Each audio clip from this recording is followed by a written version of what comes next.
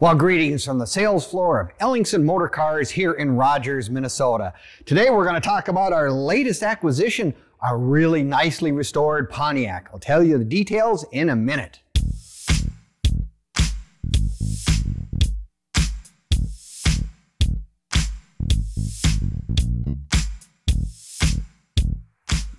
Well, greetings from the sales floor of Ellingson Motorcars here in Rogers, Minnesota, the home of close to 100 classic and collectible cars, everything from resto mods to street rods to bone stockers to classics. We have them here all on our website.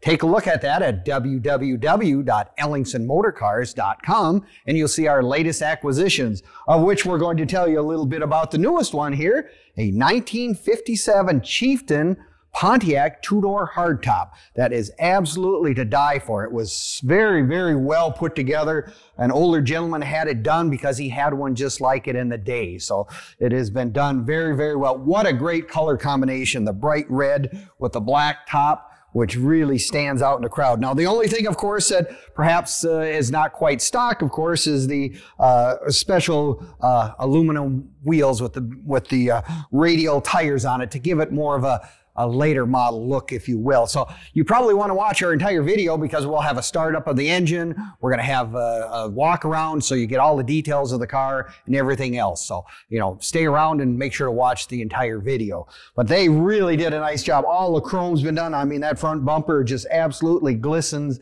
And you knew what car was coming down the road in 1957 just by looking at the front end. You could tell right away what it was. It was one of those things that when you got chrome at night, it would just shine. That's what happened to a lot of people when they got older, when the cars all got painted bumpers. People have said, oh, I didn't see that car coming. Well, in 1957, you certainly seen this car coming.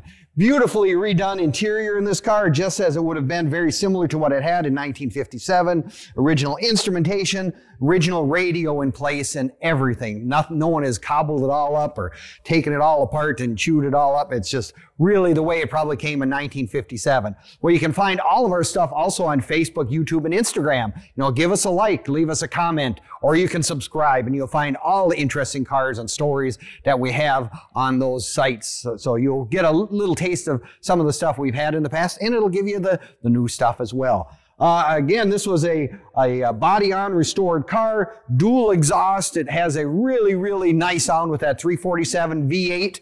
Just really was a really special car in 1957. So if you want to come and take a look at it in person, come on down. We're open Monday through Friday from 10 until 5.